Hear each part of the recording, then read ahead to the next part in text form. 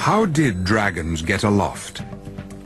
A look inside this dragon's body will reveal the most ingenious adaptation in the natural history of flight. A system that remained largely unchanged for millions of years, from the early prehistoric dragon to this species found in the ice, the mountain dragon of Western myth and legend.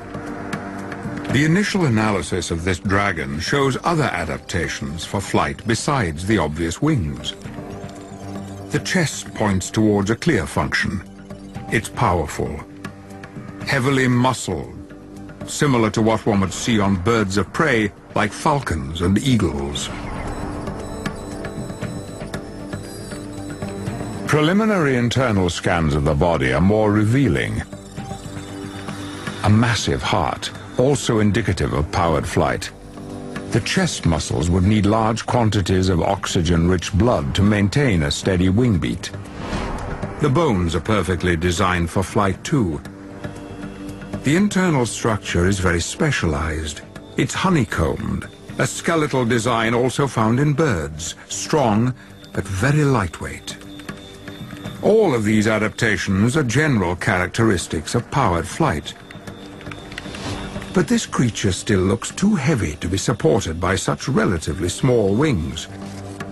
They couldn't possibly generate the kind of lift needed to get an animal this big off the ground. The wingspan measures under 20 feet, and with an initial estimated weight of 900 pounds, scientists would have to probe deeper to find the key to dragon flight. Continued scanning shows something more unusual inside the chest cavity, a pair of leathery organs resembling a second pair of lungs.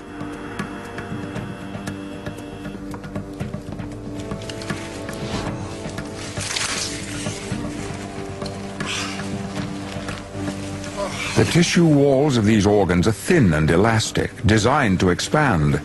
They're storage sacks. What do they hold? The answer escapes with a hiss. Gas. Not gas from decomposition, the specimen is too well preserved. This gas was present while the animal was still alive. But what is it?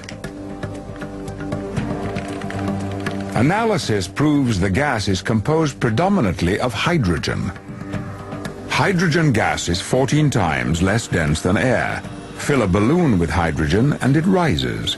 Fill these organs with hydrogen and the principle is the same. These are the dragon's flight bladders.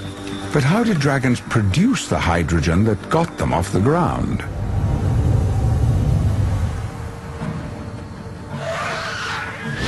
Getting off the ground.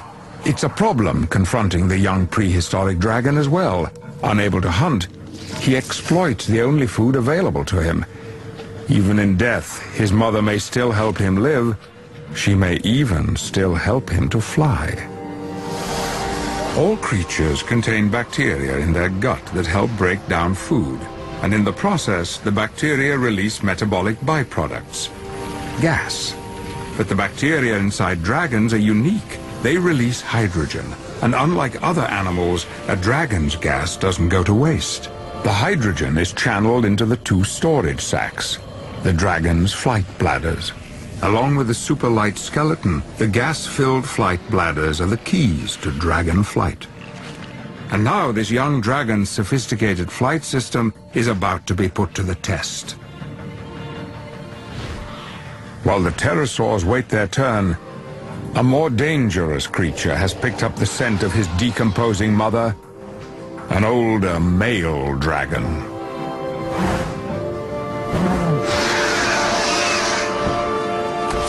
Its broken horns and dull appearance betray a dragon at the end of his days.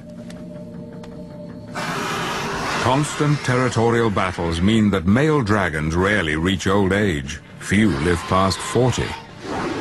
Pushed from his territory by a younger and fitter male, this dragon is a nomad.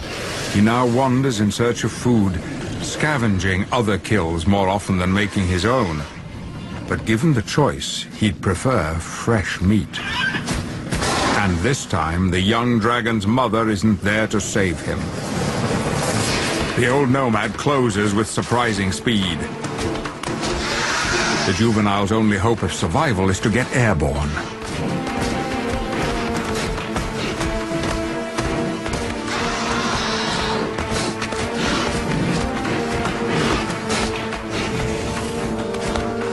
Cleverly, he heads for the trees. He knows the old male cannot fly here.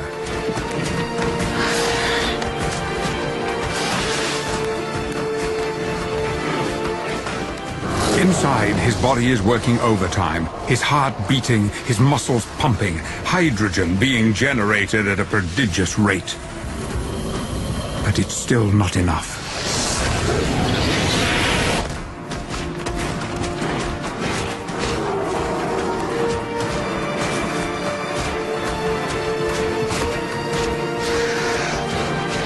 His flight bladders may be full, but so is his stomach.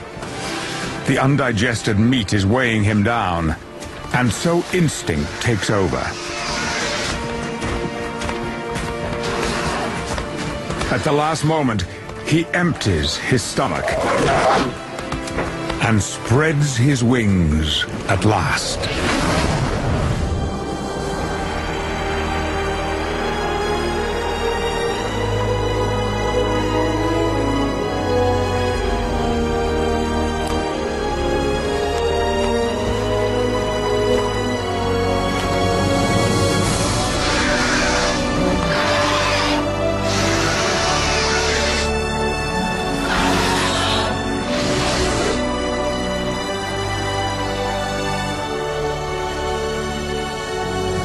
The young dragon takes flight for the first time in his life.